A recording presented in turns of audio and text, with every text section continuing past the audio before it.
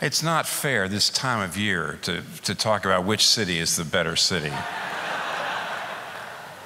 It just isn't. This time of year, people in the Northeast, people in New York who make fun of Southern California secretly wish that at least they daydream about living here, but they're not going to tell you. Every February and March they think, Southern California. So right now, you're a great global city and you have no snow, so you probably win. It's an honor and delight to be here. I am going to address the question that Brandon just talked about. You are all really different. Of course, in fact, it reminds me very much of similar kind of meetings we have in New York City. The church is diverse, the people are diverse. And so I'm going to go at this question of how do you love your city? What does it mean to be a church in the city? And I'm going to be pretty comprehensive. I'm going to make you think in these 3 talks. And I'm going to say a lot. Each of my talks is going to have a whole lot of different points. And one of the reasons I'm doing that is because you're so diverse.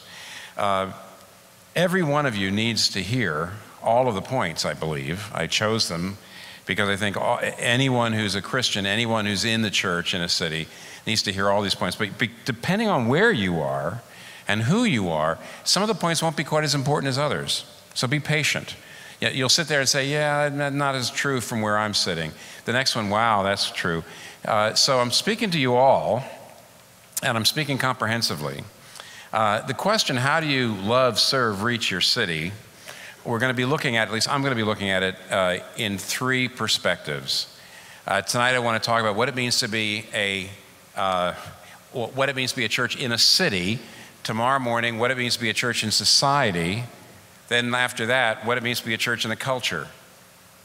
In other words, what are the urban implications of the gospel, the social implications of the gospel, the cultural implications of the gospel? And there's overlap, but it's one of the ways by going around and looking at it in those 3 ways, I think we're going to hit everything. So right tonight, question, what does it mean to be a church in a city? What are the urban implications of the gospel? And I'm going to tell you about 9 things. 9. That in order to be a church in the city that loves the city, you've got to be a gospel-pointed church, a heart-shaping community. You've got to be an indigenous community. You have to be a city-loving community, of course. You've got to be a contrast community, a servant community, a unifying community, a lay-equipping community, and a suffering community. 9 things. Let's go. Remember what I said. The reason I'm saying so many things is because you're so diverse. And because even though all of you need all of these, you don't all need all of them equally, and yet you need all of them. Okay, first of all, what do I mean by a gospel-pointed community? If the Christianity, all of its beliefs and all of its practices, if Christianity was a surgical knife, the gospel would be the point of the knife. Because you see, if the knife has a blunt point, that knife's not going in. It's got to have this sharp point, then it goes in, and then it can do its job. And it's very possible to be very Christian and actually have a kind of, be pretty unclear and not very sharp in your understanding what the gospel is. The word gospel can end up meaning almost anything that's Christian. And no, I don't think so. What is the gospel point? What is the point of the knife? The gospel is, we're saved by Christ's work, not ours. The gospel is good news about what has been done to save you, not good advice about what you must do to save yourself. The gospel is that your relationship with God is determined by Christ's past and Christ's record, not your past and your record. Another way to put it is, we're saved by Christ's free and finished and costly work by faith alone. If you forget it's free and finished, you if you're not right on the point, if you forget that it's free and finished, you get a couple clicks toward legalism, a couple clicks toward thinking, well, I've got to do something. But if you forget how costly it was and what he did for you, and how now I have to live for him. Then you have a couple clicks toward relativism, toward saying, well, I'm saved and it doesn't really matter how I live. Just a couple clicks to the right, legalism. A couple clicks to the left, relativism. Not on point. You've got to be really clear about this. There's a whole lot of ways in which a church can have a blunt knife. Because you talk about the gospel, you don't make it extraordinarily clear to people exactly what it is and what it is not. Now, there's a lot of different ways, I think, to kind of get that bluntness. Some churches are the sold out for Jesus churches. We're sold out, we're intense, we're radical. You've got to give yourself to him, you've got to surrender, and you very subtly, or maybe not so subtly, give people the impression that God loves you because you're so intense and you're so sold out. In which case, you're really saved by your intensity, not by what Jesus Christ has done. There's other churches that are good old-fashioned legalistic. We believe the Bible, but we also believe a whole lot of other things that aren't really in the Bible, but we believe them just to be safe. And there's a self-righteousness, there's a pride, it's legalistic, it's good old-fashioned legalism. And again, it's really my compliance and my faithfulness and my doctrinal fidelity. That's why God loves me. That's why I'm in a relationship with God, not the finished work of Jesus. In fact, listen, like I said, I'm thinking about how many different kinds of people there are here. In the last 20 or 30 years, it started when I was in seminary, which is a long time ago, when I was in theological school, when people are getting a hold of the idea that the kingdom of God is a very important part of the New Testament message. But it's funny, even up to now, an awful lot of people don't really know what that kingdom word means. It's thrown around a lot. And I think a lot of people have just decided the kingdom means a kind of community. And therefore, there's a kind of kingdom gospel that kind of goes like this. Come into the community and be united with God and get his life in you, and then go out into the world and be an agent of reconciliation and bring people together and bring people into community. And that can end up being a kind of humanitarian legalism. If you're a really good person and you're really helping other people and you're just uniting people and bringing people together, then God is happy with you. Look, Charles Wesley, great awakening, writes that great hymn, talks about what it means to be a Christian. There's blood, there's wrath of God, but the blood of Jesus Christ. Long my imprisoned spirit lay, fast bound in sin in nature's night. Thine eye diffused a quickening ray. I woke the dungeon flame with light. My chains fell off, my heart was free. I rose, went forth, and followed thee. If you sing that all the time, if that's the kind of background music to your heart, you're getting the point of the gospel. It means that you're a sinner. It means that you're under the wrath of God, except Jesus Christ came and he bought you by his blood. I mean, that's the point. Not just be a great person, be sold out for the kingdom, be sold out for Jesus, live a really good life. I'm blood bought. That's what transforms. That's the gospel point. There's this, I always love this. There's a 1730s, there's a guy named Nathan Cole who was a Connecticut farmer in the 1730s, 1740s, and he wrote a spiritual autobiography called Spiritual Travels, I think it is. And he talks about his conversion. And he got converted listening to George Whitefield, the great Anglican evangelist, come to town and preach. And Nathan Cole said, this is exactly what he says it happened the moment he became a Christian. He says, my hearing him preach gave me a heart wound. And by God's blessing, my old foundation was broken up, and I saw that my righteousness could not save me. My chains fell off, my heart was free, I rose, went forth, and followed thee. Do you have the gospel point? You can talk about Jesus as an exemplar, you can talk about Jesus in all sorts of ways, but he's your Savior, and only he's your Savior. Not your intensity, not your being sold out, you've got to be a gospel-pointed community. That's where the vitality comes from. Number two, You've got to be a heart-shaping community. Now, let me do a little theology on you, but it's very important. A heart-shaping community.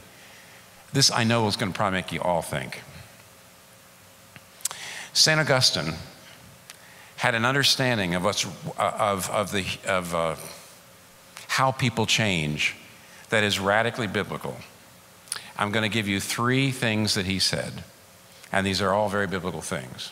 Number 1, who are you really? You're not mainly what you think, and you're not mainly what you do. You're mainly what you love the most. That's who you really are. What you trust the most, what you hope in the most, what captures your imagination the most. That's who you really are. That's the first principle. The second principle is the things we love the most are out of order.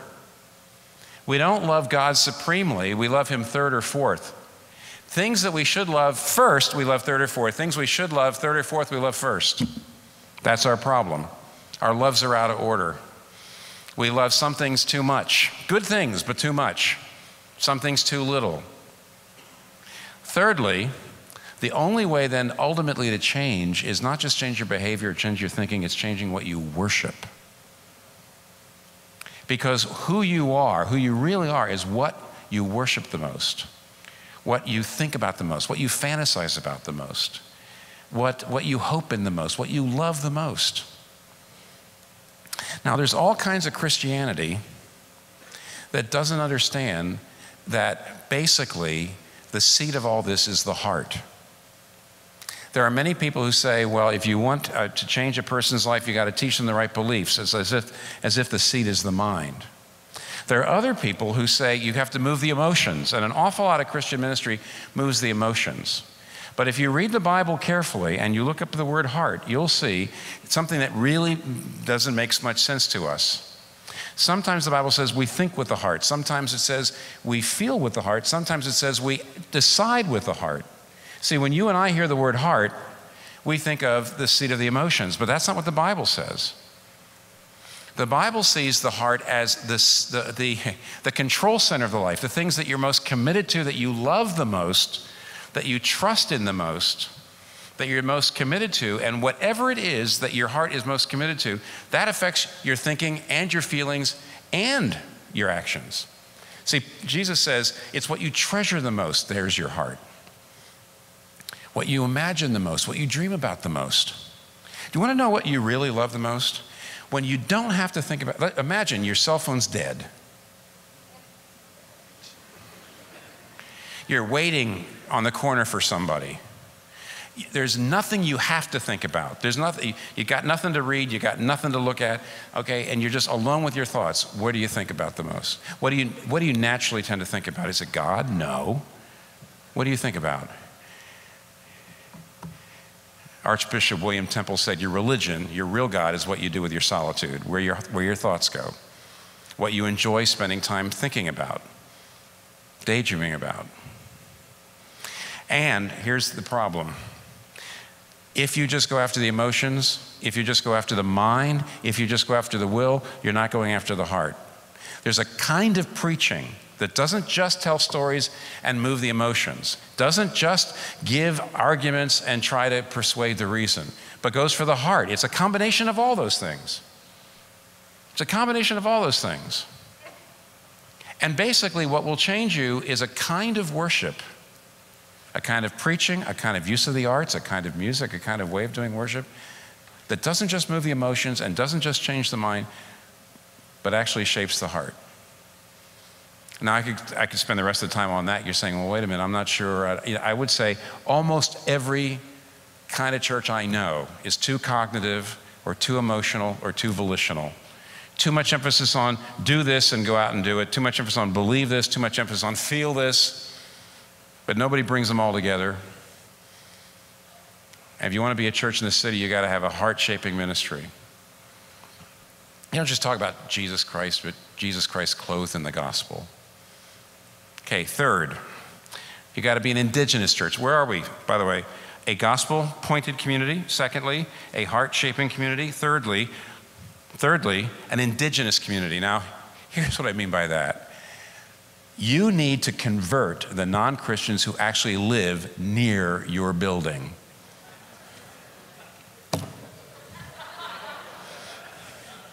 Most churches grow every other kind of way. Every other kind of way.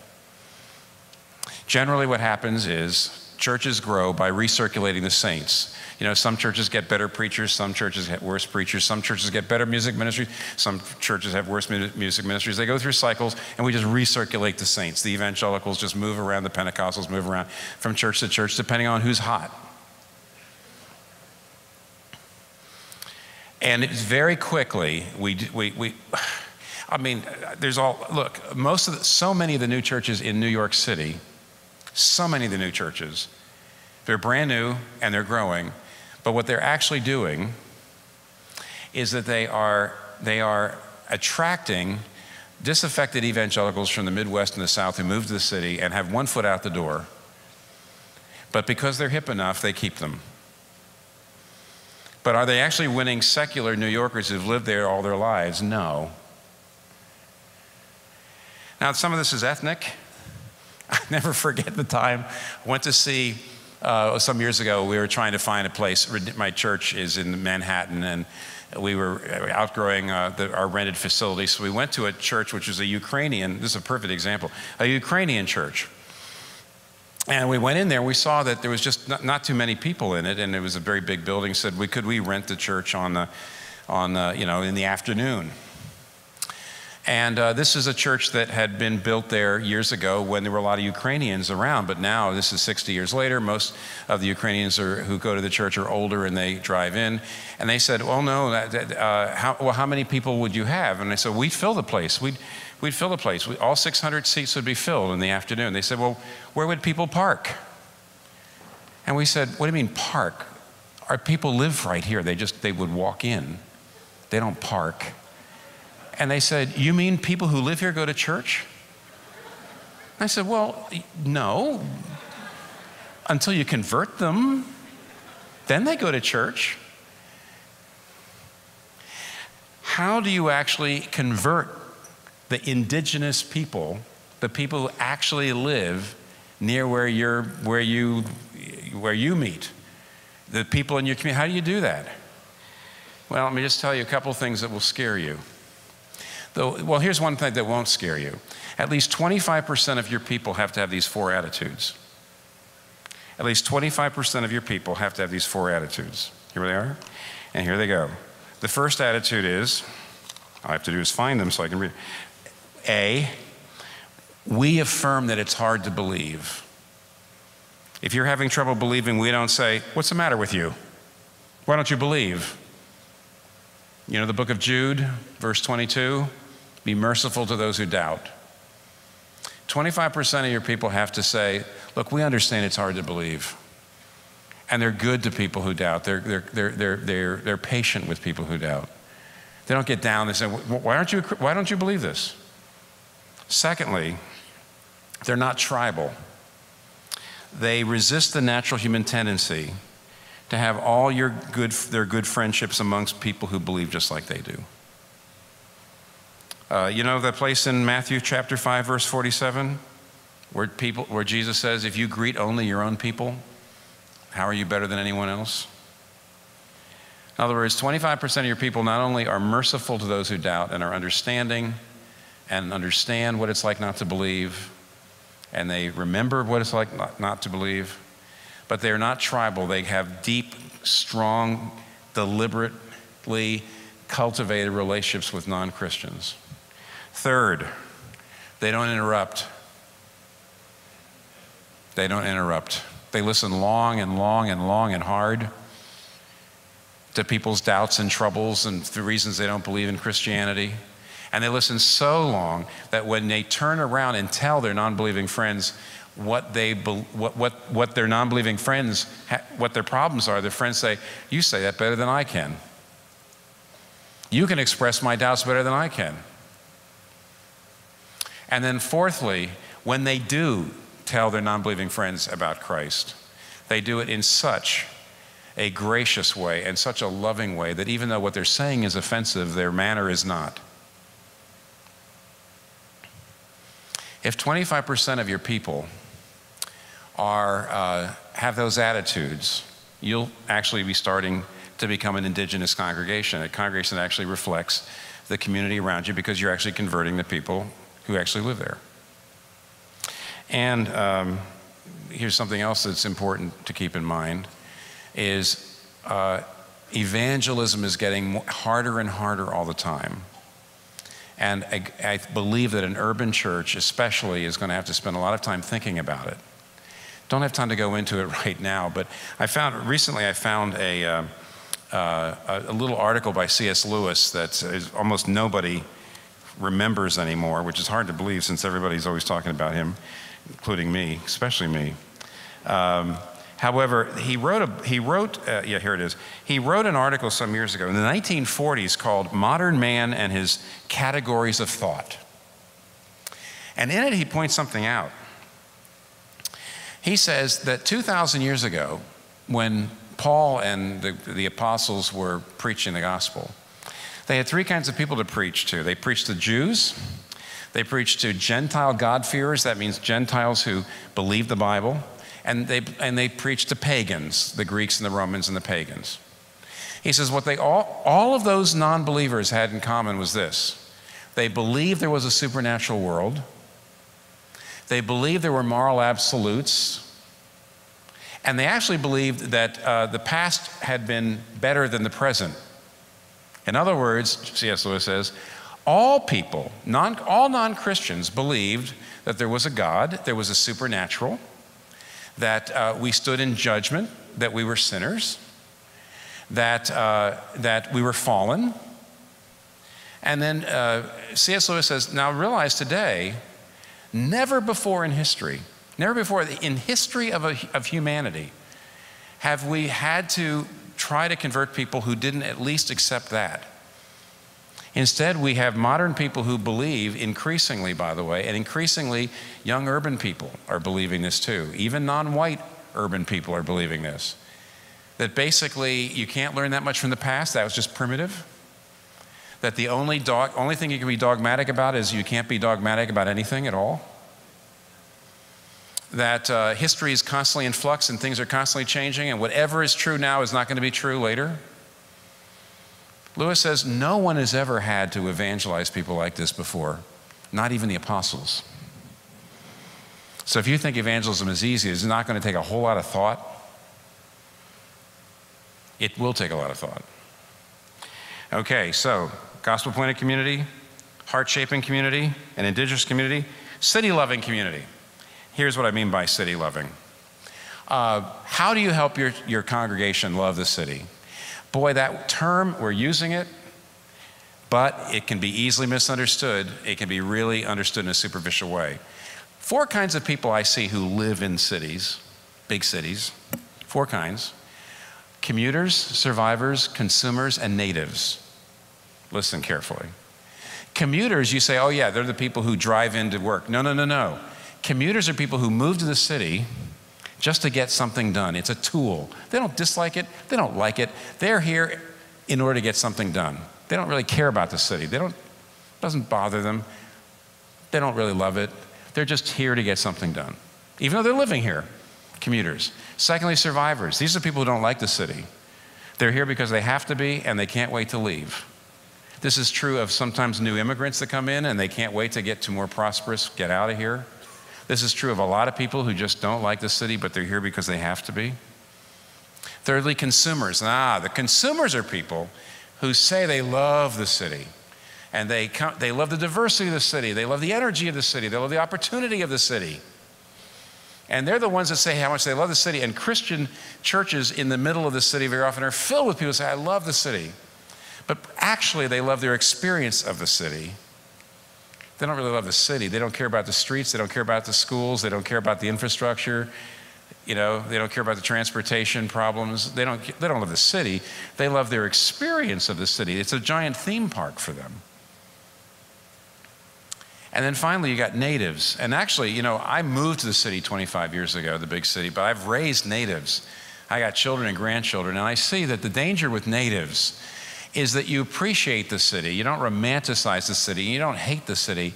But you also can kind of take it for granted, and you can even be a little congratulatory that you survived. And you might be a little too assimilated to it, a little too much. What you need is lovers of the city. Now, where do you get lovers of the city? Well, you get them from the other four groups. You got to make them. As a church, you've got to bring, inside your church, you've got commuters, you've got survivors, you've got consumers, and you've got natives, and you've got to turn them into lovers. What does it mean to love the city? Two things. Number one, serving the city. Not just enjoying it, serving it, giving yourself to it, caring about its social arrangements, caring about the justice of the city, caring about the neighborhoods, caring about the city itself. But the second thing is, you should love the city not the way the consumers love it, not the way people who just come and they're starry-eyed, oh, what a great place it is. You should love the city the way you love your spouse after 40 or 50 years of marriage. Let me tell you something about that. Some of you know what I mean. A lot of you have no idea. When you first fall in love, you are attracted to what can nicely be called many, many beautiful superficialities. And after 40 years, they're gone. Those beautiful superficialities are gone. And yet, the really deeper goods you've come to see. The deep, great things about your spouse you've come to see. Yeah, sometimes you say, it'd be nice to get the skin back. Be nice to get the figure back. But they were the superficialities. And you just look for the deep things. And a lover of the city doesn't just serve the city. A lover of the city loves the city for the deep things, not the glitz. And what are the deep things? I'll give you three. A Christian who loves the city, first of all, loves the city because the poor are here. And you can see Jesus Christ in the face of the poor. Not only should you as a Christian want to pour yourself out for the poor, you should, if you get involved with the poor, you will come to respect them. You will come to see that God's at work among them. You will also get to see that they have things to teach you. You'll get over your paternalism. And you'll see the beauty of the fact that rich and poor and middle class are brought together through Christ. One of the great things about the city is the poor are here. Okay? They can be very miserable, but they can also teach you. And they have their own joys and their own beauties. And pouring yourself out for them because they need you just like you need them is beautiful. Secondly, the second thing you want to love is not just that the poor are here and ministry to the poor. I love the fact that the city is the place to minister to the poor. Secondly, do you have an evangelistic heart? If you have an evangelistic heart, you got to love the city because there's more image of God per square mile in the city than anywhere else in the world. Image of God, human beings, right? The heavens declare the glory of God, which means the trees, mountains, the ocean. The Bible says that reflects the glory of God, but not like a human being. Human beings are made in the image of God. We reflect the glory of God in a way that the mountains do not. Mountains do show us something about God, but nowhere near as much as a human being. And because you've got so many human beings here, if you love people, you have to love the city.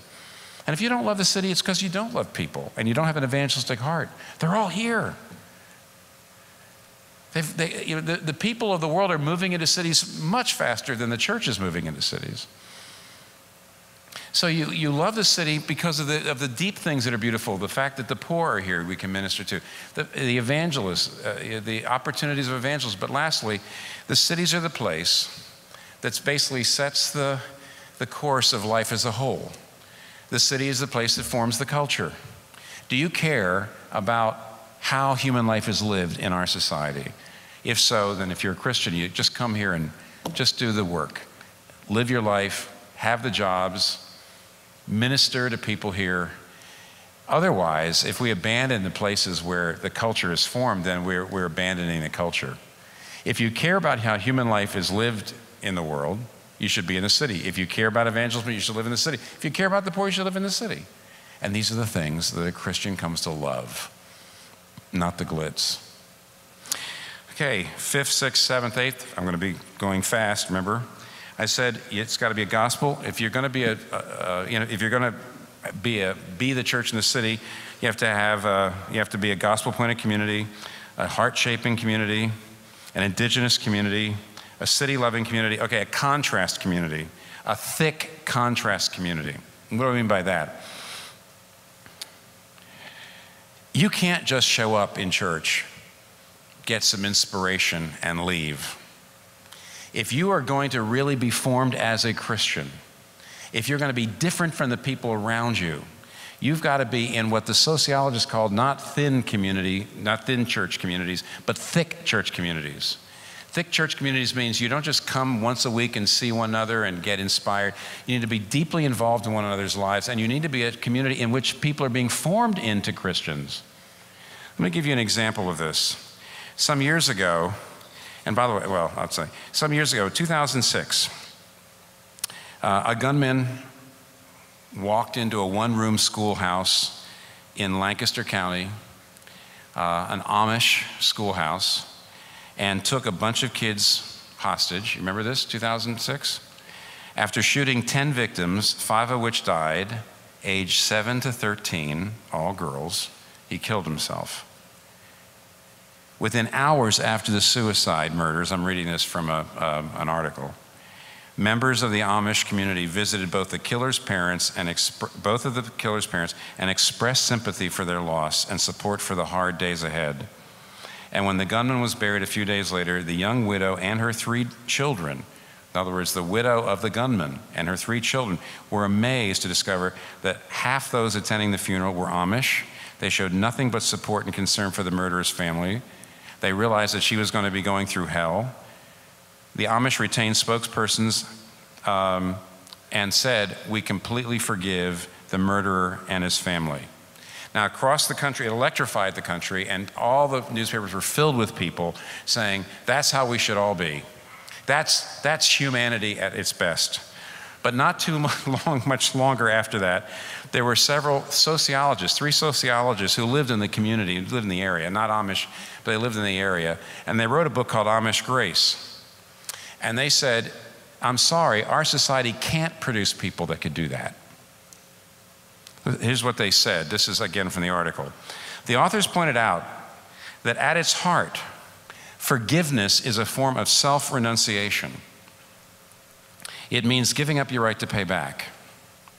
As sociologists, they knew that the Christian understanding is that the meaning of life is to give up one's individual interests for the sake of God and others. Christianity is all about self-renunciation. It's to give up one's freedom to live according to God's will and to the benefit of my neighbor. But this is directly opposed to how Americans are taught to live. We live in an individualistic, consumeristic society, a society in which we are taught over and over and over again, not self-renunciation, but self-assertion. Your freedom, your interests, your needs always come first. You have to do what is right for you. You have to look in your own heart and don't let anybody tell you that you can't do what you want to do. It's exactly the opposite of self-renunciation. It's self-realization. It's self-fulfillment. And they said any culture promoting self-assertion will usually produce revenge as a response to any suffering. While a counterculture like the Amish promoting self-renunciation will much more likely produce forgiveness. Most of us have therefore been formed by a culture that nourishes revenge and mocks grace, the authors conclude, and they're right. Now here's what they're saying. Where you live, who you hang out with, what messages you hear, what songs you sing, that forms you. And let's say, listen, I'm not trying to lift up the Amish as the only way to live. But let's face it, they have a thick community. They don't just show up once a week and sing praise songs. They live with each other, and therefore the messages, the music, the stories, all go around self-renunciation. But you and I, when we walk away from this place and we watch commercials and we live out in the world, we're being told self-assertion, self-assertion, self-assertion. What's going to happen when someone really wrongs you? Are you going to be able to forgive? Or are you going to have revenge? It depends on what your real community is. Is your community, are our church communities thick enough? Are they strong enough to produce people of integrity and generosity and chastity and you know, very, very different than the way in which people in the world live? Do we hang out together enough, or are we together enough? Are we in each other's lives enough so that we actually are, that your primary community is your church? Only if we do that will we become a contrast community. Okay, sixth, a servant community. Now, actually, I don't have to say much about it, but I do want to say there's an issue here. All the stuff that we were looking at on the videos is really exciting. Christians have to be famous for caring for the needs of their neighbors. Christians have to be famous for caring for the needs of the poor.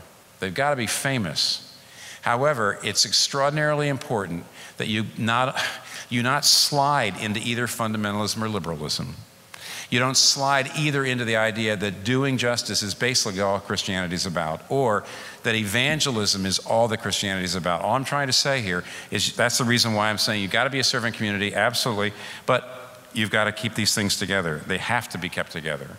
I'm running fast. 7, you got to be a unifying community. What do I mean by a unifying community? I'm really happy to see how diverse the crowd is. Essentially, what TogetherLA wants to do is really vital. You have storefront churches in poor communities. You've got middle-class churches that aren't really reaching their neighborhood because they're ethnically different than their neighborhood. You've got bilingual Asian and Hispanic churches with the younger English-speaking congregation kind of culturally at odds with the older Spanish or Korean or Chinese-speaking congregation.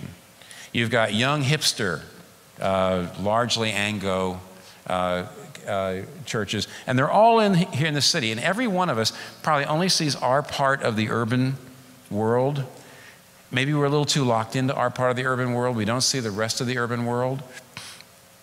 The church needs to see us being together. I'm not saying, by the way, that theological differences aren't important. When we get together, very often we're going to find, oh, even though we all believe in Christ, we're pretty different. Even the way we worship is kind of different. You know, sometimes I go to these urban congregations because I'm white. You know, I'm looking at the clock. We've been singing for 15 minutes. Okay, let's get on to something else. And the non-white people are saying, no, we just got started. Look, there's cultural differences, there's theological differences, but we need to, as much as we possibly can, show the world our unity. The church began in the West by defining itself over against other churches. You know, in the past, the reason I was this is because I'm not that. I'm Presbyterian, not Baptist, so that's why you should come to my church, because we're different than the Baptists, because we're different than the Catholics, because we're different than the Lutherans. You heard the story about the guy who was shipwrecked on a desert island, right? For 2 years, but he survived. But when they came to pick him up, they discovered that he had built 2 church buildings, 2 little church buildings. And he went into one every Sunday to read his Bible and worship. And the ship's captain who picked him up said, I don't understand. Why did you build 2 buildings? And he says, well, every Christian needs one church to go to and one church to stay away from. That's how you know who you are. That's how it used to be. It can't be that way anymore. We shouldn't be defining ourselves over against other Christians. We should be defining ourselves over against the world. And when the world sees us doing that, it's beginning to see what Jesus said in John 17 was one of the great witnesses, one of the great testimonies to the spiritual reality of the church, is that when the world sees us being one, then they'll know he was sent. We were sent, that God sent Jesus Christ into the world. Gotta finish. I said a lay equipping community. We're going to talk about this more tomorrow. In the early days of the church, there was so much persecution that non-Christians did not show up in church services. That's not how they became Christians. That is not how they became Christians. You couldn't have, non-Christians didn't show up in church. You weren't even allowed to, by the way, have non-Christians come to church because you never were sure whether that person was an informer or not. How did Christian people become Christians? They didn't go to hear the preaching. They saw the lives of the Christians, the individual lives of the Christians. It is absolutely crucial that we learn to equip lay people in 3 areas so that when they're gathered, they're being equipped, but when they scatter, they're being the church. They're being the church as much scattered as gathered. We have to equip them on how to really share their faith with secular people who question everything. We have to equip them to care for the poor and the needy in the most visible ways. We have to equip them to integrate their faith with their work so that when they work, they're actually working distinctively as Christians. They're not sealing their faith off from the way in which they work, but they're bringing the basic understanding of reality that comes from the gospel into their work life. Lastly, we need to be a suffering community. You know what I mean by that? 3 things, all under suffering. We haven't suffered that much in Western culture. Christians haven't suffered very much.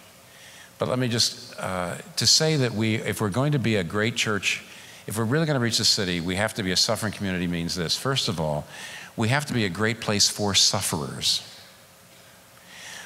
The secular world does not know what to do with suffering. See, secular people have to live for something in this life. They have to live for their children. They have to live for their job. They have to live for their pets. They live for something in this life. So when suffering comes along, suffering can destroy their meaning in life. Several anthropologists I read recently said that modern Western culture is the worst culture in the history of the world at preparing people for suffering. Hindus do it better, Buddhists do it better, Christians do it better, but secular people have got nothing. There's no meaning. When suffering comes, it just destroys their meaning in life. Christians have got to be places where people can suffer and where people are cared for when they suffer. And Christians have got to be people who are known for helping the suffering. Just a few years ago, when there was that massive earthquake in China, only 5 to 10% of the Chinese population are Christian, but over half of the volunteers that flooded into the earthquake ravaged sections to help the sick and the dying and the hurting were Christians. And it was noticed. Christians were faster than anybody else to help the suffering. In ancient times, when the great plagues went through the Greco-Roman cities, Christians stayed in the cities, even though they knew that they were going to be perhaps infected. And a lot of them died taking care of the pagans who were sick. The pagans ran. Sometimes they were so afraid of contagion, they left some of their family members just in their houses and they went for the hills. But the Christians stayed there. They took care of everybody who was sick. Many of them died taking care of the sick. Like Jesus, they died that others might live. And it had an electrifying effect on the world. We've got to be a place where we can take suffering. If we are persecuted, we cannot be too success-oriented. We can't worry that much about whether or not people like us. David Martin Lloyd-Jones was let me finish with this. David Martin Lloyd-Jones is a great preacher, British preacher. And when he was almost dead, he was sick and dying, people came to him and said, how do you like being on the shelf? You used to be famous. People used to come and hang on your words. You wrote all these books.